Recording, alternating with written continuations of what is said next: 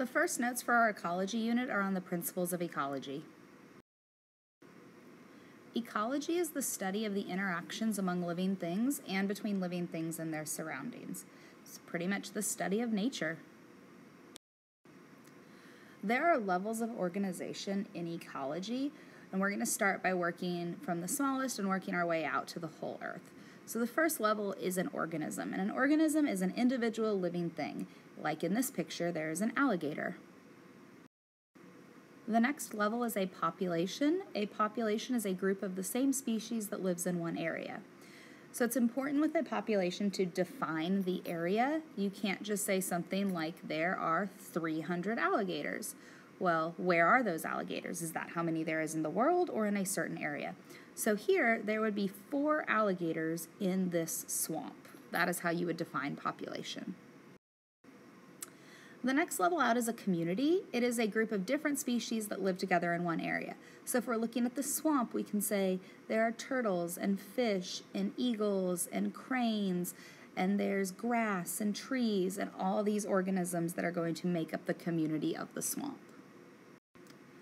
The next level is ecosystem, which includes all the organisms of the community as well as abiotic things, which are non-living things.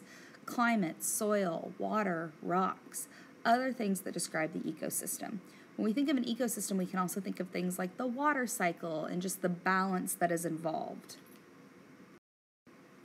Moving out from ecosystem, we have biome. It is a major regional or global community of organisms characterized by the climate conditions and plant communities that thrive there.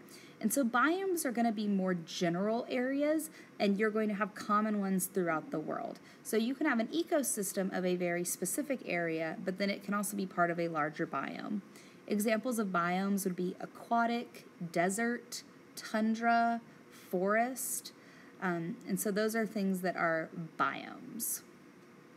If we move out all the way, we get to the biosphere, and it is the sum of all biomes on Earth. This includes all living organisms on Earth as well as any dead organic matter. And our biosphere is the planet Earth. Some terms that you can use during this unit are biotic and abiotic. Biotic factors are living things. We know bio means life, so biotic are living. This includes plants, animals, fungi, and bacteria, and each play a particular role in the ecosystem. Biotic factors would also be once living things, so any dead organic organisms are still going to be considered biotic. Abiotic factors are non-living things, and they were never living. These are things like moisture, temperature, wind, sunlight, soil. We can use these to describe an area, and these are things that make ecosystems very different. The balance of these things will help determine what living things can survive in a particular area. So for example, a tree frog or a fern that needs a lot of moisture, neither of those organisms could live in this environment in this picture. Biodiversity is the assortment or variety of living things in an ecosystem. Biodiversity is super important. The amount of biodiversity in an area will depend on many factors, including moisture and temperature. The less extreme an area is, the more biodiversity it will have. So if it's not incredibly dry and it's not incredibly hot or cold, it's going to have more biodiversity. Rainforests, which are very temperate, they don't have extreme temperatures, and they have a ton of water, which all organisms need, they are going to have more biodiversity than any other locations in the world. However, they are threatened by human activities, which is reducing their biodiversity. Some other terms you will need to know that have to do with our food chain and how energy is passed through the food web. So the first term is producers. These are organisms that get their energy from non-living resources, such as the sun. In other words, they're going to produce their own food. They are also called autotrophs because they make their own food. Auto means self, and troph means nourishment or feeding, so they are self-feeding. They do not need to eat something. Consumers are organisms that get their energy by eating other living or once living resources. They are also called heterotrophs because they feed off of different things. Hetero means different, so they are different feeders. They are not self-feeders. Within the category of consumer, we have a lot of different types. Herbivores are going to eat only plants. Carnivores are going to eat only animals. Omnivores eat both plants and animals. And decomposers, such as bacteria and fungi, are going to break down organic matter into simpler compounds. Producers are extremely important. All ecosystems depend on producers because they provide the basis for the ecosystem's energy. Even animals that only eat meat rely on producers if you trace it far enough back. So this mountain lion right here, it is going to rely on these producers because these animals eat these animals that are going to eat this. All consumers are connected in some way to producers. Just to review, photosynthesis is the process by which organisms use sunlight as their energy source to produce carbohydrates.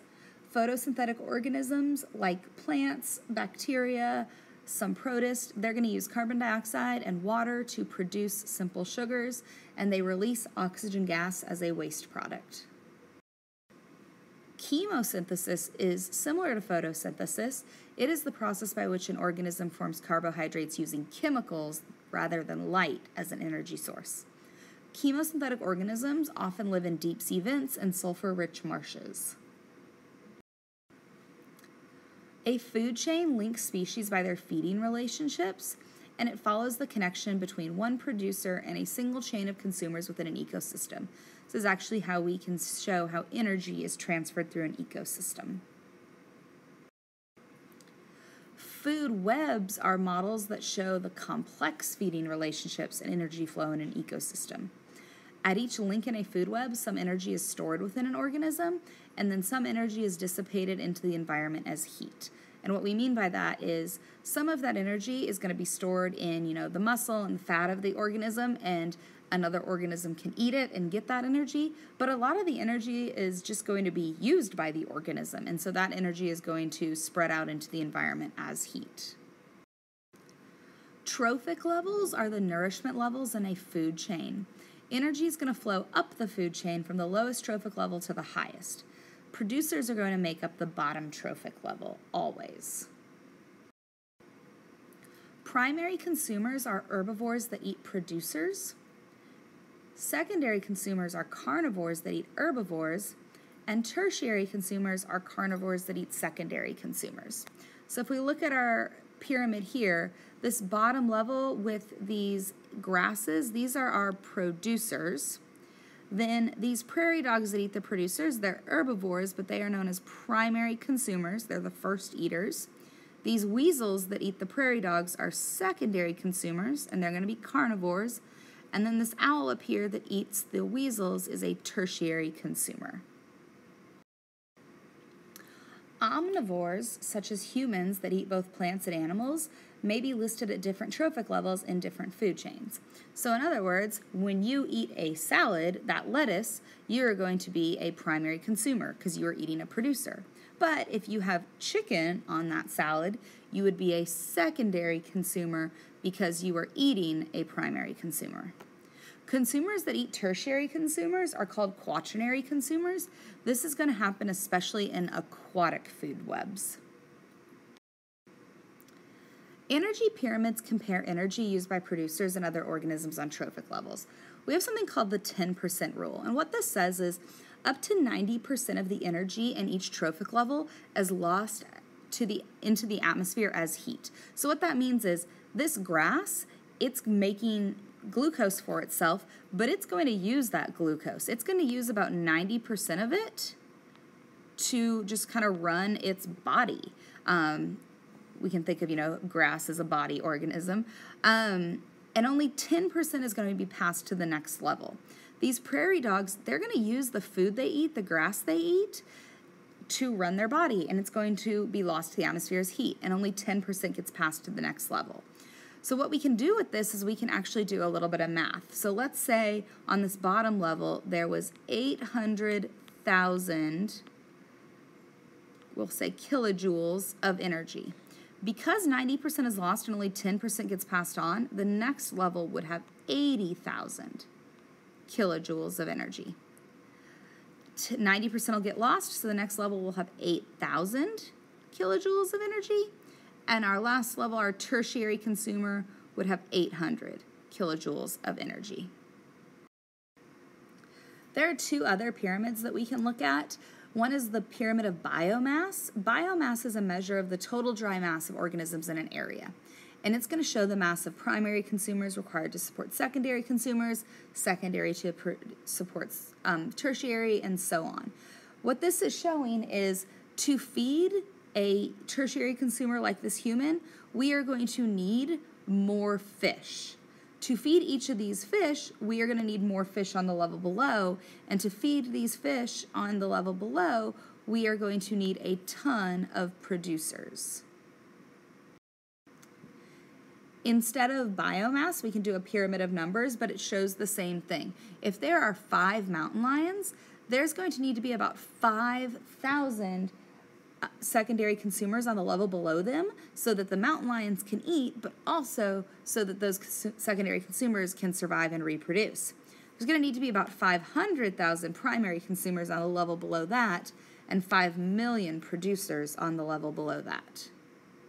We're going to switch gears and talk about cycles now. Biogeochemical cycles are going to track the movement of a particular chemical through the biological and geological parts of an ecosystem. So a great example of one that you are probably familiar with is the water cycle, which is shown here. So we can track that water through animals and through plants that are actually going to take water into their systems. That would be the biological part. And then the geological parts as well, surface runoff, stored in the ocean, underground, and the condensation and precipitation are all going to be geological parts of the ecosystem. The two we're going to learn about for this unit are the carbon cycle and the nitrogen cycle. The carbon cycle is going to move carbon from the atmosphere through the food web and back to the atmosphere. Producers are going to convert carbon dioxide from the atmosphere into organic material that becomes part of the plant structure. So these plants do photosynthesis, and yes, they're going to make glucose to kind of run their bodies, but they're also going to make cellulose, which is going to actually make up the structure of plants, including trees. Carbon moves through the biotic world as one organism eats another. So when a primary consumer eats these plants, then that carbon is going to be taken into them and going to be used to build up their structure as well. And when something eats the primary consumer, that carbon's going to move to the next organism. Carbon is returned to the atmosphere as carbon dioxide by respiration or through the decomposition of dead organisms. Carbon is also emitted during the burning of fossil fuels. So respiration is going to happen with organisms on land as well as organisms in the water, and they are going to emit carbon dioxide. When decomposition of organisms happen, they will actually do aerobic respiration. Bacteria will, and they will also release carbon dioxide. And then, of course, when we combust fossil fuels, the fossil fuel that was underground storing carbon has now been released into the atmosphere. Some carbon is stored for long periods of times in areas called carbon sinks. Forest land stores large amounts of carbon in the cellulose of wood. So like we said earlier, when they do photosynthesis, they're taking that carbon dioxide in the air and turning it into cellulose. So this whole area here is just storing a ton of carbon in the wood. Oceans can dissolve a lot of carbon dioxide in them. And then, of course, fossil fuels are going to store a lot of carbon underground. One of the reasons we talk about sinks and where carbon is stored is because we had these things stored for a long time that weren't really moving through the cycle. But as we do things like deforestation or burning of fossil fuels, we're actually releasing a lot more carbon dioxide into the air that we've never done in the past because they were stored in these sinks. The nitrogen cycle is another important cycle, and it's going to take place mostly underground, which you can actually see a lot of the information is here underground.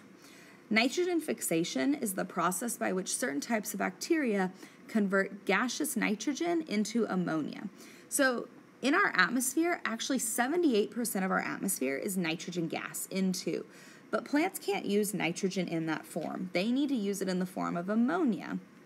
And so nitrogen-fixing bacteria underground is going to go through a process where it actually is going to convert the nitrogen into a form that plants can use. Some nitrogen-fixing bacteria live in nodules on the roots of plants. Nitrogen is going to move through the food web and return to the soil during decomposition. Nitrogen is taken up by plants from the soil. And so as an organism eats the plants, that nitrogen is going to be used to help build proteins in their body, because proteins are made with nitrogen. And then as organisms consume other organisms, they will get the nitrogen from the muscles of those organisms and help them to build up proteins in their own bodies as well. Natural disruptions are going to occur in these cycles, and they're natural because they're not really caused by humans. Things like earthquakes, volcanic disruptions, variations in weather, and changes to water movement can all affect these cycles. Volcanic eruptions and forest fires are going to release a lot of carbon and nitrogen into the atmosphere. Plants and animals will mess with these cycles, decomposers, and then landslides can alter the earth and change the course of rivers, burying or releasing carbon, nitrogen, and other chemicals. Human actions can disrupt both biogeochemical cycles and ecosystems, and the two examples we're going to talk about are poor farming practices and burning fossil fuels. Agriculture is really important. That's farming. It's responsible for growing most of the foods that humans eat, as well as many products needed for industry. However, some runoff from agriculture can actually affect ecosystems. So animal waste, which is full of bacteria, from feedlots leaches into groundwater and runs off into rivers, lakes, and streams. And then fertilizer-contaminated runoff is going to enter bodies of water. The problem with fertilizer is it's plant food, which you might think, well, extra plant food, why is that an issue? When it runs off into water, though, what it will do is instead of feeding plants, it will feed algae. And it will lead to algae blooms, where we get a ton of algae in a very short amount of time. But after the algae bloom, all that algae is going to die, and it's going to deplete the oxygen and kill fish and other aquatic life in that area, leading to dead zones. Burning of fossil fuels is an issue because it's going to release carbon dioxide into the atmosphere that was previously stored in that underground sink as oil. Carbon dioxide is a greenhouse gas. It actually has the ability to hold on to heat. And so the more carbon dioxide in the atmosphere, the more heat is held onto, which is going to steadily increase the temperature of the earth. Things that are going to burn fossil fuels would be cars, factories, and power plants.